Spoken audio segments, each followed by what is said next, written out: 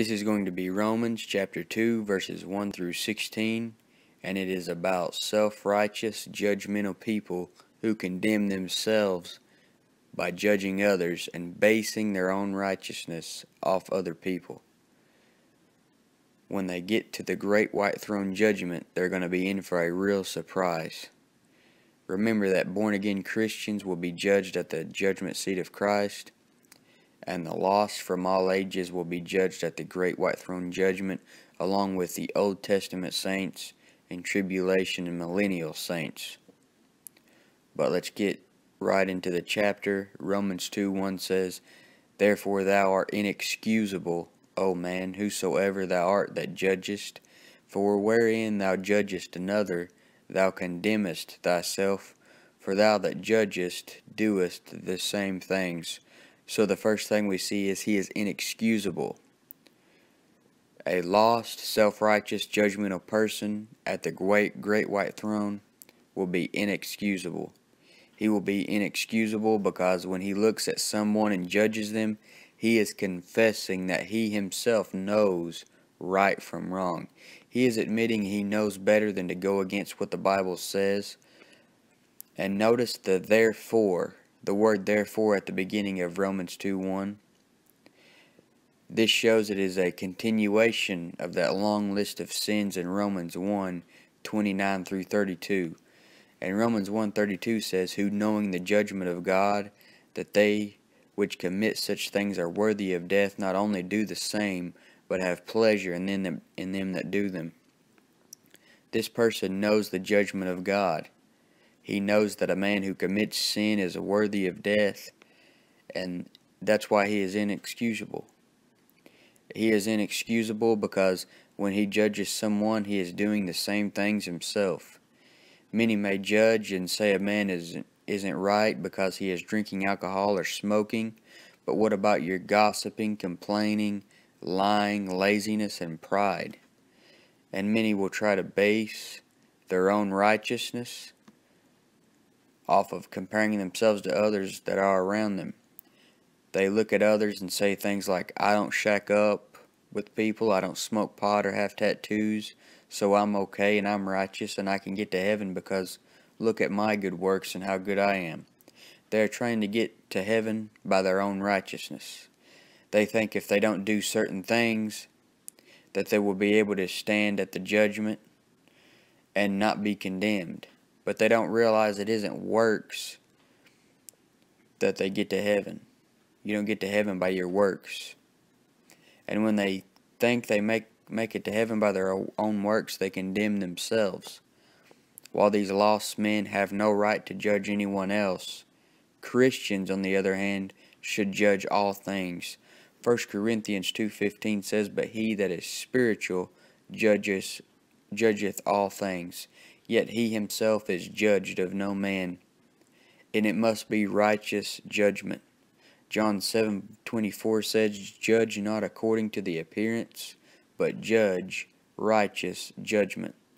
If you tell a man he is going to hell for rejecting Jesus Christ, then that is righteous judgment, because the one who told you that he was going to hell was righteous. God told you in his book that Christ rejectors go to hell when they die. A lost man thinks you are judging him when you tell him that he is going to hell, but he turns around and judges you unrighteously when he says things like, "I'm just as good as you are. Why am I going to hell?" Or, "I know a Christian who commits such and such sin, and I would never do that, so I'm just as good as he is. Why would he go to heaven and I would go to hell?" They're basing their righteousness off judging someone else. And that leads us to our next point. These people won't just be inexcusable, they will be condemned at the great white throne. And John 3:18 says, "He that believeth on him is not condemned, but he that believeth not is condemned already, because he hath not believed in the name of the only begotten Son of God." If you are going to try to get righteousness by judging others as unrighteous, then you're condemned already. You only get imputed righteousness from Jesus Christ. John 3:36 says, He that believeth on the Son hath everlasting life, and he that believeth not the Son shall not see life, but the wrath of God abideth on him. If you're not saved, then you are not only condemned, but the wrath of God is abiding on you. Jesus Christ is your friend in the sense that He died for you and is giving you a way out, but you are at enmity with God, and the only way to be reconciled is through the Lord Jesus Christ. If you stay under the wrath of God, then you will die in your sins and face Him under His wrath at the great white throne judgment. But moving on to Romans 2 and verse 2, But we are sure that the judgment of God is according to truth against them which commit such things. A man who tries to justify himself righteous by judging others is not judging according to truth. The Pharisees trusted in themselves, and you read in Luke 18:9, And he spake this parable unto certain which trusted in themselves that they were righteous, and despised others. You can spot a true Pharisee when you see someone judging someone else when they have a huge sin in their life themselves. Notice how the Pharisees judged Jesus Christ in Luke 16:14. It says, And the Pharisees also, who were covetous, heard all these things, and they derided him. So they were judging him even though they were covetous. So we see at the great white throne, you will be contrary to the truth. Jesus Christ won't be your advocate. He will be your enemy. So you will be against the truth. John 14:6 says, Jesus saith unto him, I am the way, the truth, and the life, and no man cometh unto the Father but by me. You rejected the light, Jesus Christ, who is said to be the truth. In John 14:6, you will be judged at the great white throne judgment. And the people you compared yourself to down here will possibly be in the audience watching you as you're judged. You will be compared to a perfect man who lived a sinless life, and that's Jesus Christ. And you will fall short because He is the only righteous man who ever lived. He is God in the flesh. And look at Romans 2:8, along with Romans 2:2, it says, But unto them that are contentious, and do not obey the truth, but obey unrighteousness, indignation, and wrath. You didn't obey the truth. If you wind up at the judgment, you didn't have obedience to faith. You're obedient when you place your faith in God's Son.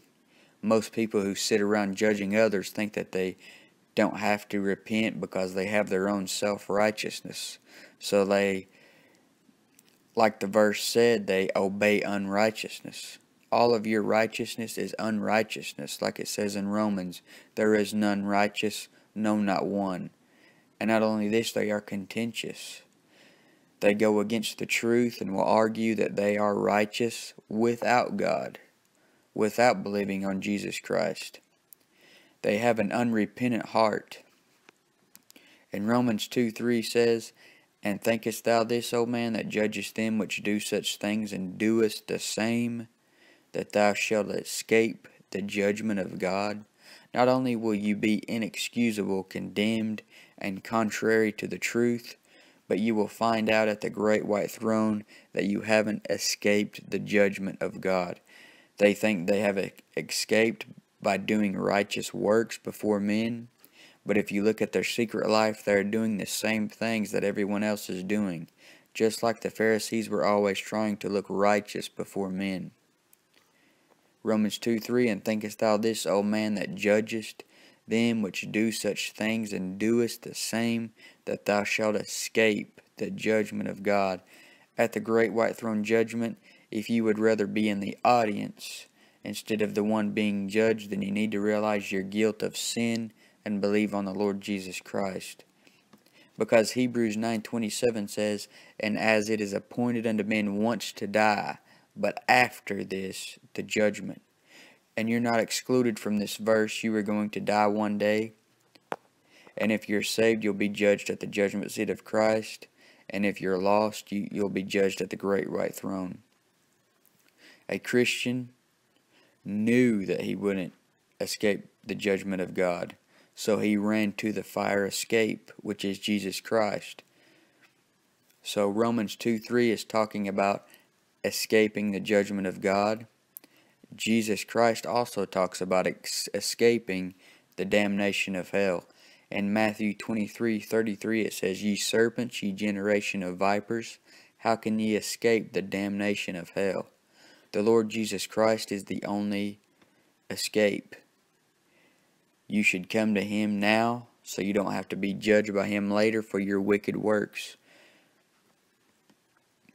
And in the verse Romans 2:3 where it says, O man, the O man in the verse is referring to a lost person, because in the sense of the wrath of God, hell, the time of Jacob's trouble, the great white throne,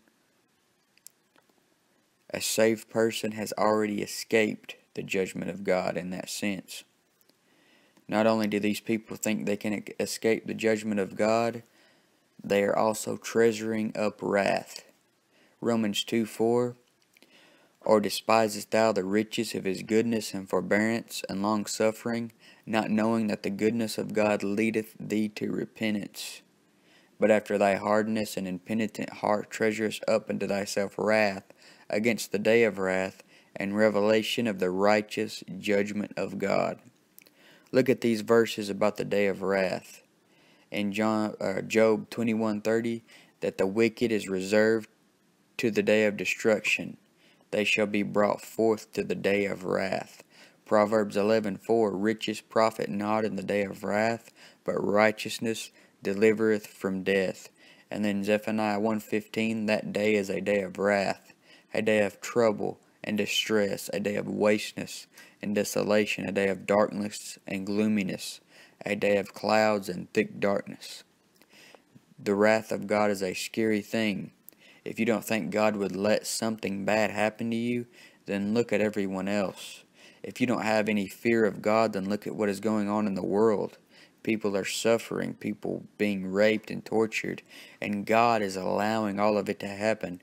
What makes you think He won't let it happen to you? If you are rejecting the Lord Jesus Christ, then every time you reject Jesus Christ and continue in your own self-righteousness, you are doing nothing but treasuring up wrath against yourself. Revelation 14:10 says, The same shall drink of the wine of the wrath of God, which is poured out without mixture into the cup of His indignation, and he shall be tormented with fire and brimstone in the presence of the holy angels and in the presence of the Lamb. So this shows God has a cup, and every time you sin and reject Jesus Christ, it gets a little more full. And one day God will make you drink the wine of the wrath of God. The Bible talks about this cup that gets full when people or a nation continues to sin. In Genesis 15:16, But in the fourth generation they shall come up hither again, for the iniquity of the Amorites is not yet full. Maybe your cup is not yet full, but it might be almost full. You need to believe on the Lord Jesus Christ, so the wrath of God is not abiding on you anymore. If you reject Jesus Christ, you are consistently making hell worse and worse for yourself when you get there. The same way a Christian sets up treasures for himself in heaven, you are treasuring up more torment in hell. If you reject Jesus Christ and you go through the time of Jacob's trouble, you will see the wrath of God like you have never seen it. I'd hate to be a lost man at the second advent. Remember how Zephaniah 1:15 described the day of wrath. It is a day of darkness and gloominess, a day of clouds and thick darkness. Romans 2:5, But after thy hardness and impenitent heart treasurest up unto thyself wrath against the day of wrath and revelation of the righteous judgment of God. You are rejecting Jesus Christ because of your hard and impenitent heart. Your heart is hard and you don't feel ashamed for your actions and constant rejection of Jesus Christ, you have a unrepentant heart, because you have judged so many people and look at sins of others so much you think you can make it to heaven by your own self-righteousness. You will only continue to get harder and harder as time goes on.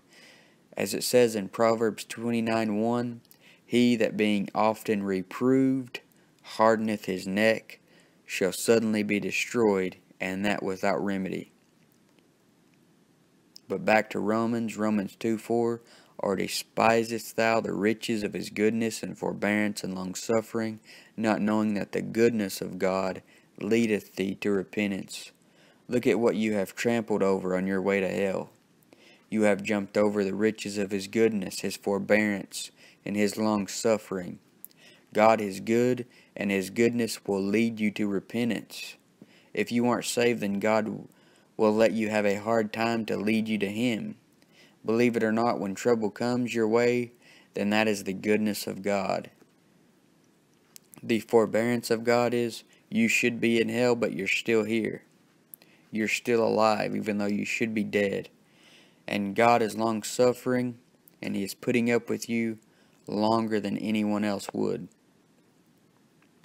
2 Peter 3:9 says, the Lord is not slack concerning his promise, as some men count slackness, but is long-suffering to usward, not willing that any should perish, but that all should come to repentance.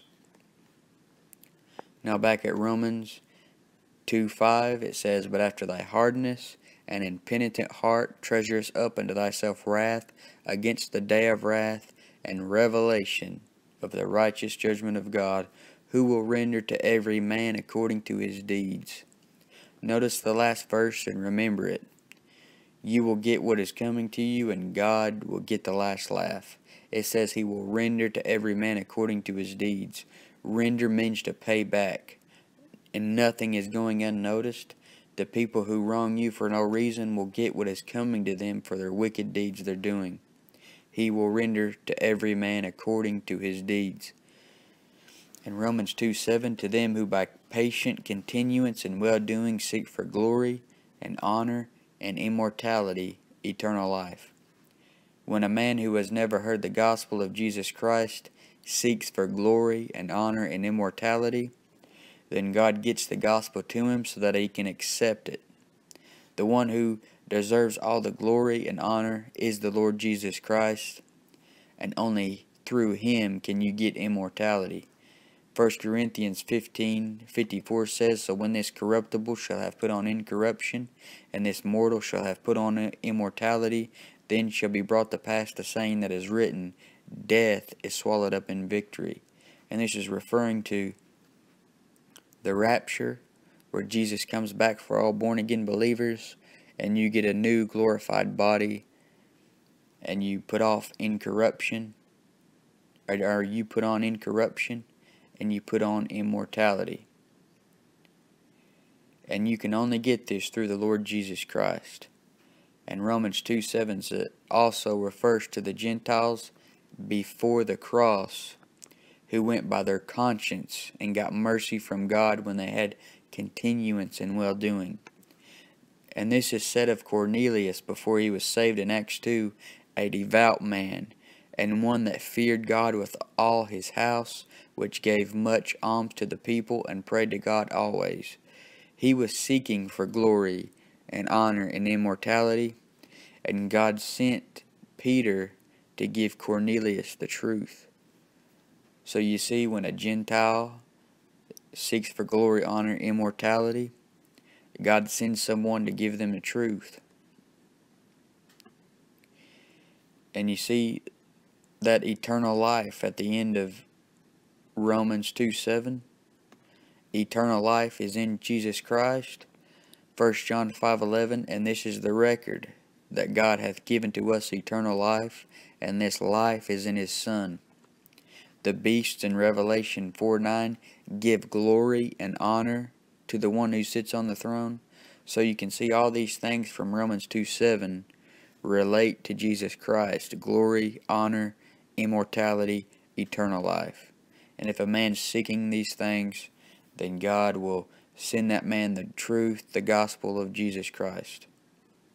But Romans 2:8 says, but unto them that are contentious, and do not obey the truth, but obey unrighteousness, indignation and wrath, tribulation and anguish, upon every soul of man that doeth evil, of the Jew first, and also of the Gentile.